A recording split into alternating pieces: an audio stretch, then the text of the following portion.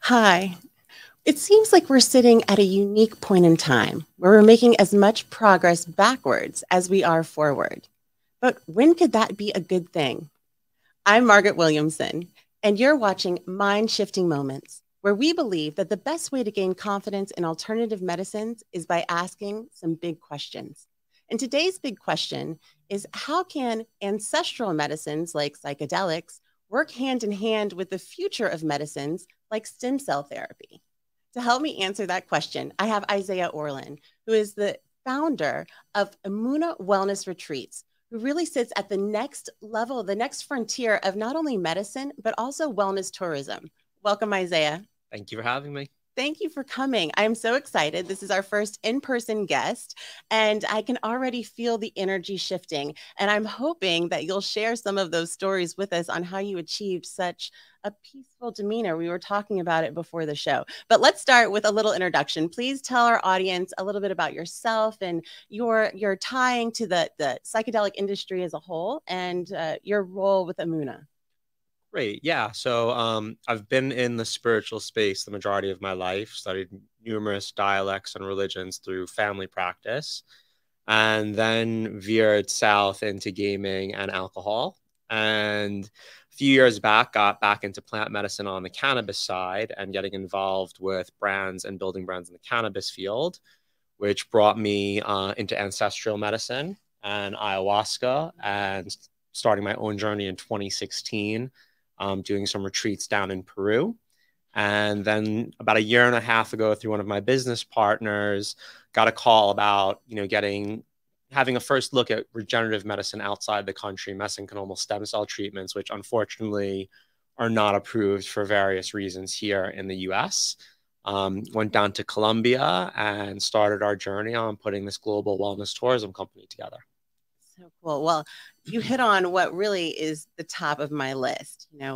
Why is stem cell therapy? And that's what we're talking about today, guys, that the root of what Emuna is doing is incorporating the regenerative powers of stem cell therapy. But maybe you're like me, and I'm not really sure what stem cell therapy is. Where are stem cells coming from? Are there different types of stem cells? And why are the ones that you guys are using best suited to these treatments? Of course. So mesenchymal stem cells, they are master cells. They are medical signaling cells. So essentially, you're born with these cells. They're in your body throughout life. But over time, these cells essentially deteriorate and they don't replicate as fastly as possible. And why that's problematic is because these are your medical signaling cells and they signal all your other cells to regenerate and repair.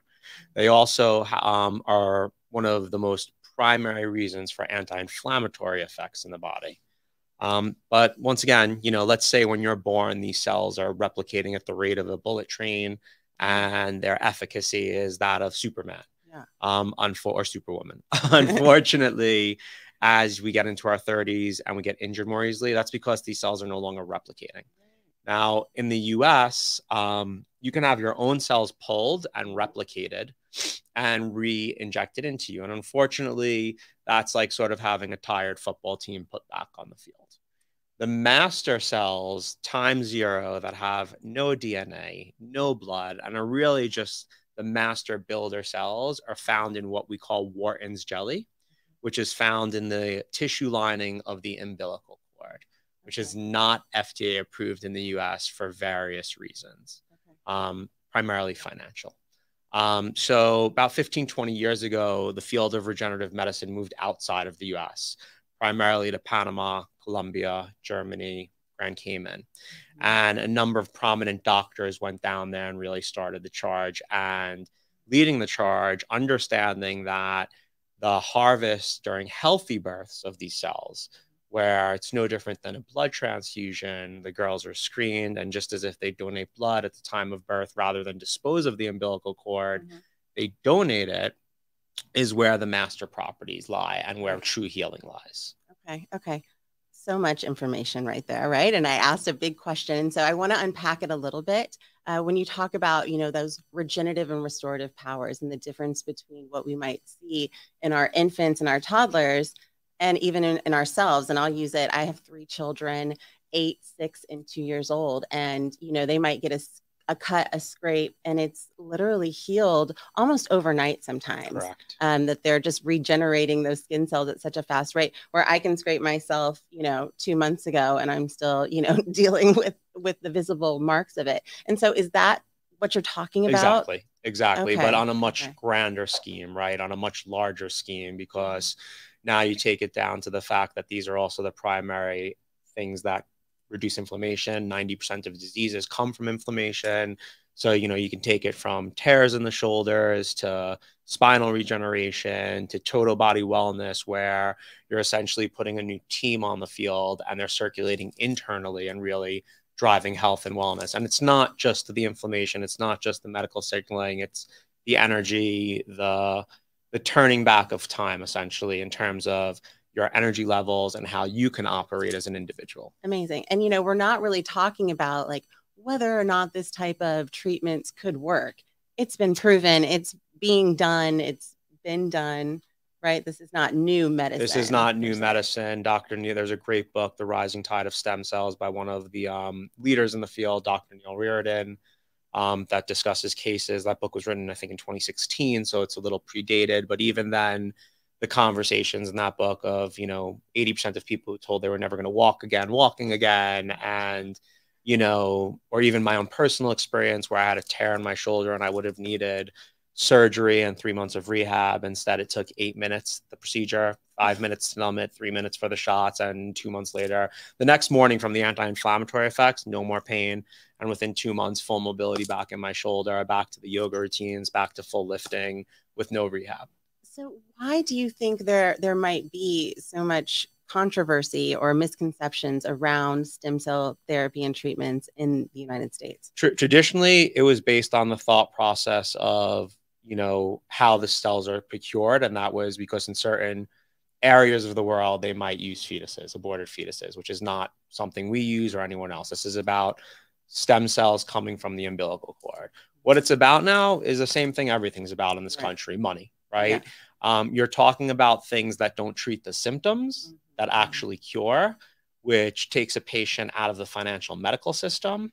And more importantly than not, these are donations and they're unpatentable. So if you're removing, a profit center from any business and not replacing it with another profit center, it's a problem. And that's where we're at with medicine in this country. Right. That makes so much sense. And I've got an analogy that's popping into my head, and I don't want to minimize the situation, but I think it's a great analogy.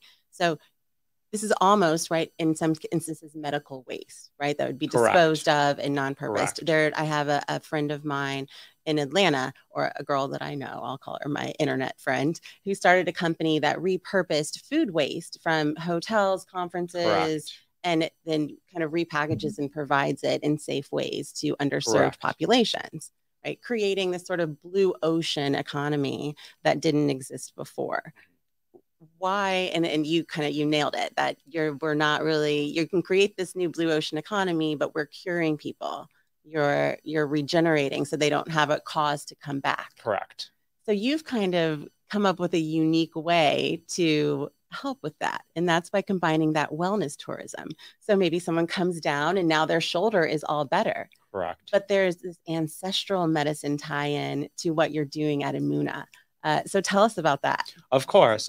Well, the partners and I, who are all friends, ranging from 20 years to, 10 years between the individual friendships, our journey has taken us down both routes, ancestral and regenerative. Ancestral for the mind and soul, and regenerative for the body, right? Right. Once again, ancestral, when we talk about things like ayahuasca, 5-MeO-DMT from the Sonoran bullfrog, psilocybin, these things get at the causes of our anxiety, the causes of our trauma, and they take a patient out of the aspect of Xanax dependency or, other forms of SSRIs that are highly addictive and, painful for people to take on a daily basis, right? So it's our personal journey. My partners are the ones that actually introduced me to the ayahuasca in 2016. Everyone has a different experience with these medicines, ibogaine as well. And we feel that, you know, it's a phrase we've coined, connecting the wheel, that through the application of stem cells to issues you might have with your physical being, that complements the application of, for those who are ready to sit in ceremony, the healing that's done from the plants. Not everyone's ready for ceremony. And we also are very careful in terms of the medicine workers and taitas that we bring to the table. There's a lot of dissonance in the field right now in terms of making sure that people are sitting with the right intentions, sitting with the right individuals, and most importantly, following through with the integration. There's no magic bullets, right? So you can have the stem cells put in and go back to your lethargic life and feel good for a year, but you're not using the stem cells for what they were supposed to be used for, right? Just like you can sit in ceremony and it's wonderful to be able to interact with the source and the energy, but if you don't come back, download that, and then do the real work of integration, well, you know, you're not going to get out of it what needs to be gotten out of it. Exactly. And it's just, you know, it just becomes a fun experience. And that's where I think the big mind shift that really needs to occur for so many people, and is still occurring in me, is taking that perception of some of these medicines as party drugs or party enhancers, and then shifting your mind to understanding what they were truly used for, what they could be used for. I think you hit on something there. And I was having this conversation with a friend last night, and it comes down with language and mischaracterization. You know, I was watching the documentary, Michael Pollan's book, How to Change Your Mind, is now on Netflix, documentary. And a lot of it has to do that, you know, a lot of these things, LSD and psilocybin, were in trials. But and even with the government, right? The government was using it in MK Ultra trials, right? But they demonized it because it was a healing item. And then they grouped it with highly addictive substances that also cause death. When you can't overdose on psilocybin, you can't overdose on LSD, you can't overdose on ayahuasca. You can have an experience that's very life-changing and altering, but there's no reported, quote unquote, deaths from the ingestion of the substance.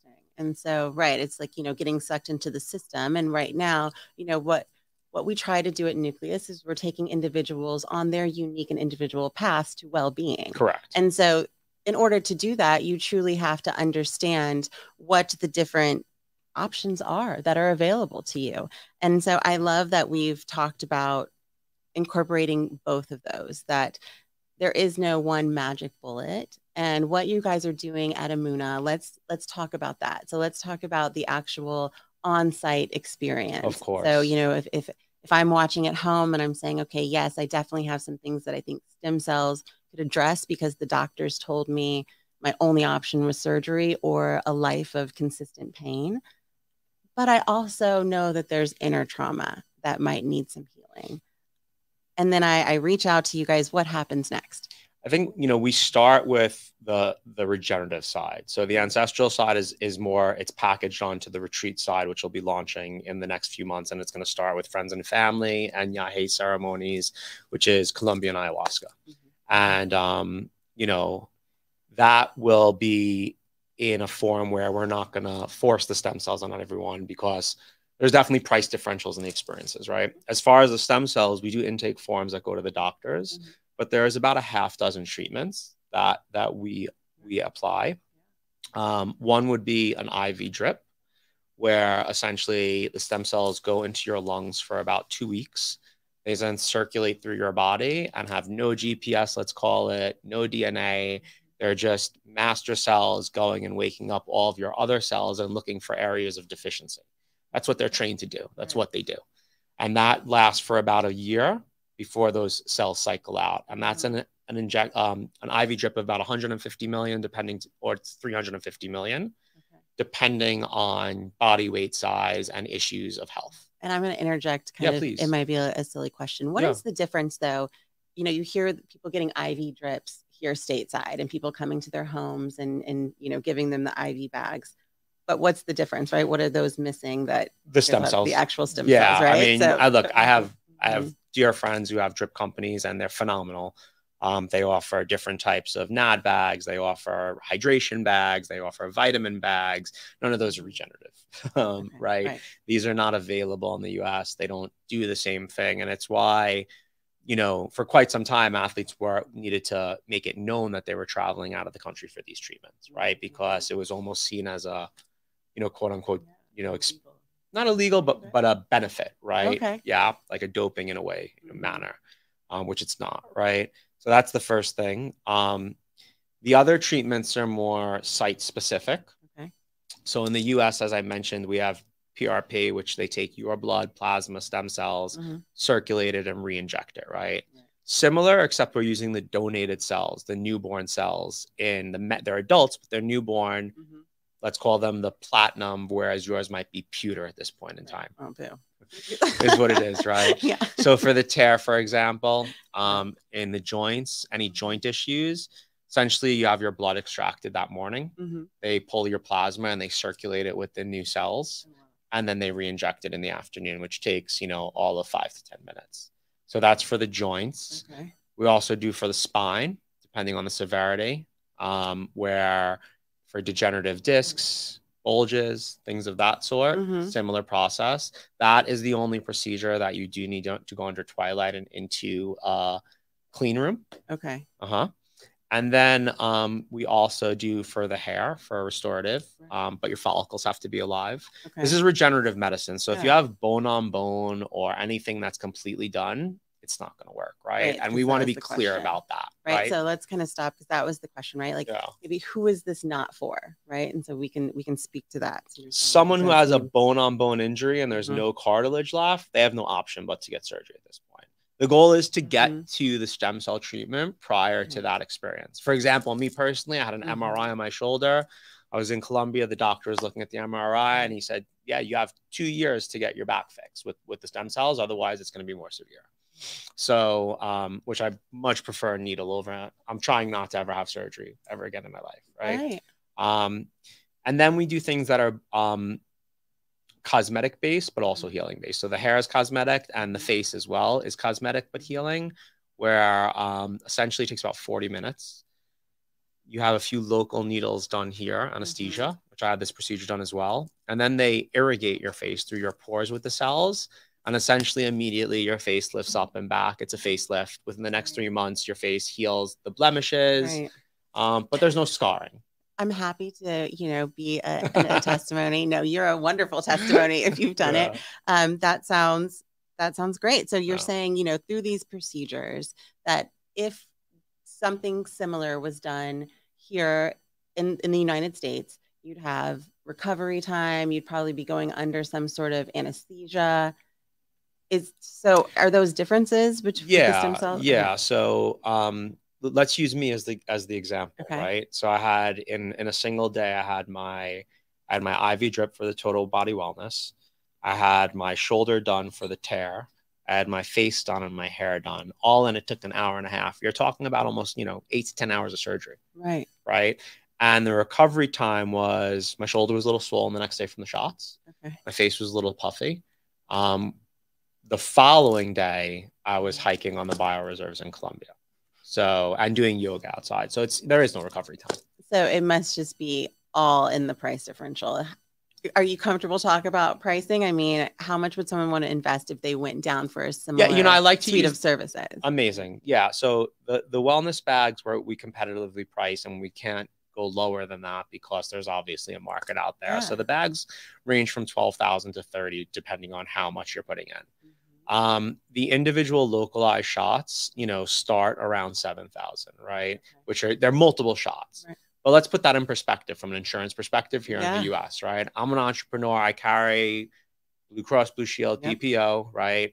I have a $6,500 deductible, right? Plus I have a copay of $65, which is never just the copay for my insurance, right?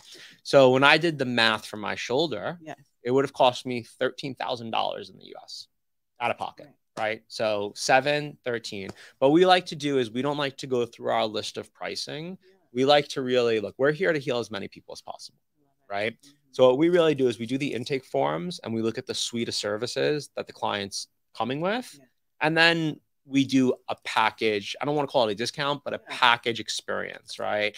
And from the accommodations, you know, there's beauty. We're located in Pereira, which is the 4th largest city of Colombia. It's known for bioreserves, coffee farms, flowers, beautiful towns like La Florida, and Finlandia, and Scandinavia, and Armenia. It's a beautiful vacation as well, right? So we have the hotels that are beautiful and close to the facility, the medical complex where we do the procedures. The retreats will take place on a coffee farm we partnered with in the hills there, which is 22 rooms. It's beautiful. The gentleman who owns it does not want to sell it to condos, so he's keeping it as a natural reserve. Pool, open air chapel. And then we have villas as well for our more VIP guests that, you know, come with everything from drivers to translators to cooks to chefs, full experience.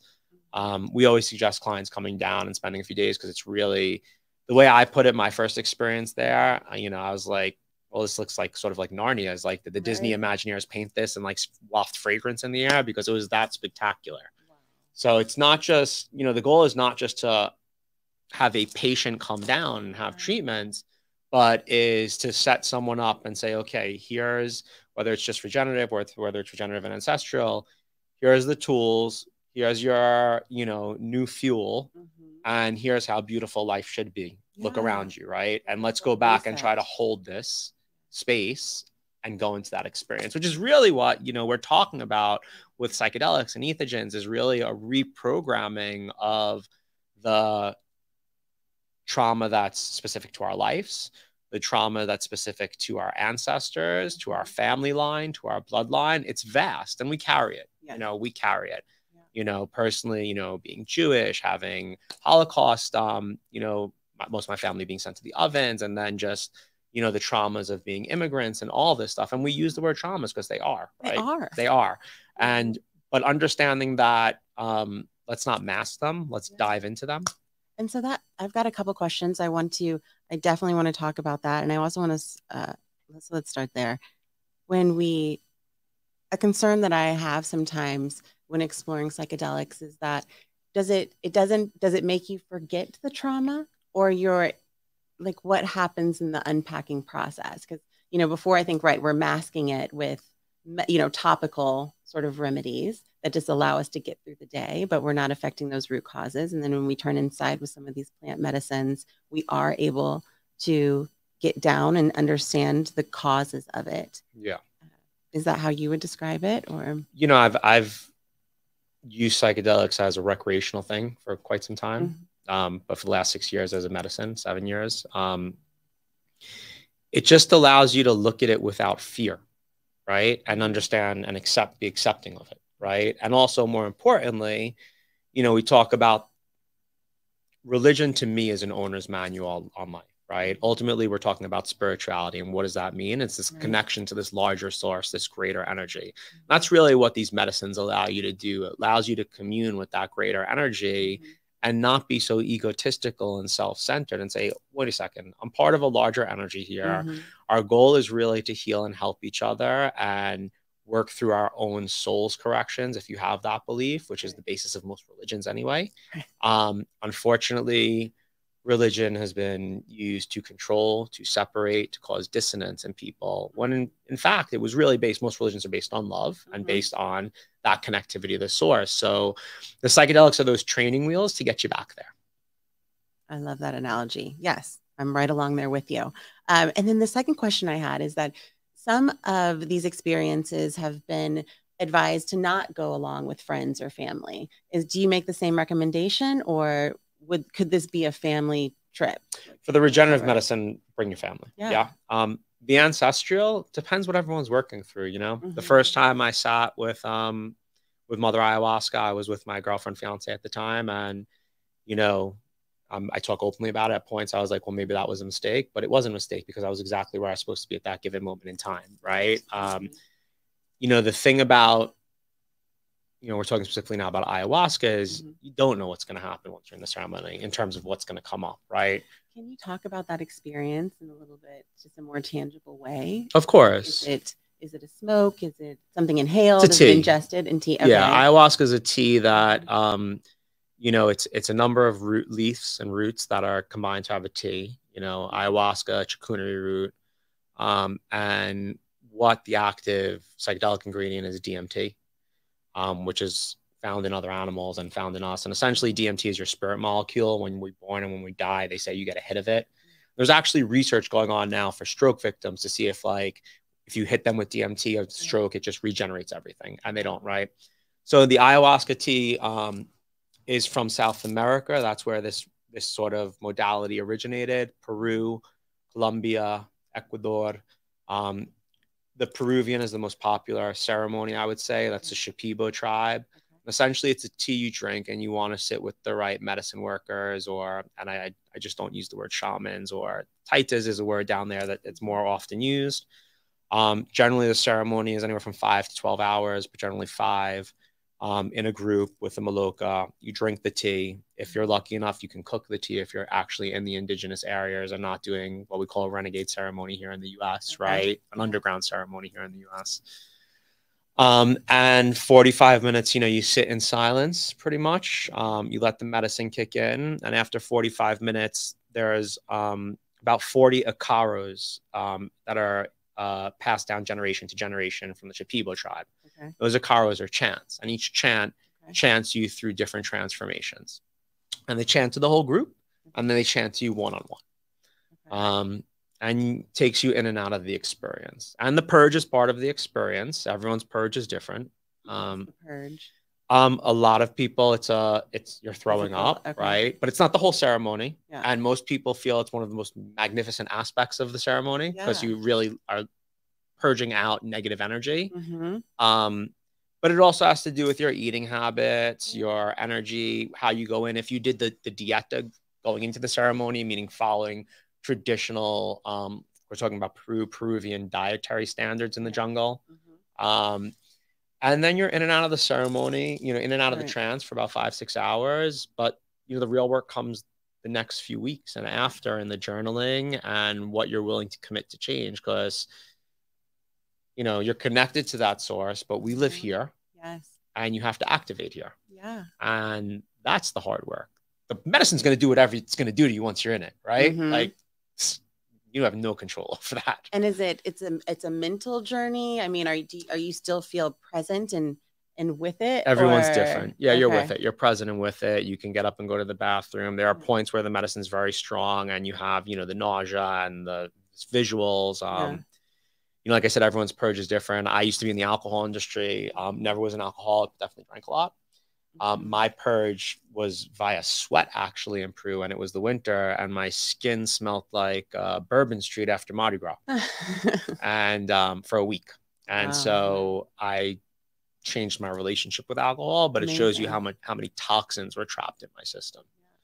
And that's with ayahuasca, 5-MeO, DMT, and some other psychedelics, entheogens, whatever you might want to call them, different experiences. But that's also a DMT-derived experience. But then to be able to go to that experience and, like you said, this kind of Narnia place, and I mean, it just sounds like the way to go. There is nothing, I always tell people, look, not everyone has the means to go out of country, right? But you're a guest to someone else's ritual. Like I said, my tribe's Judaism, but, I pull from Hinduism, Buddhism, I pull from these ancient other ceremony work, right?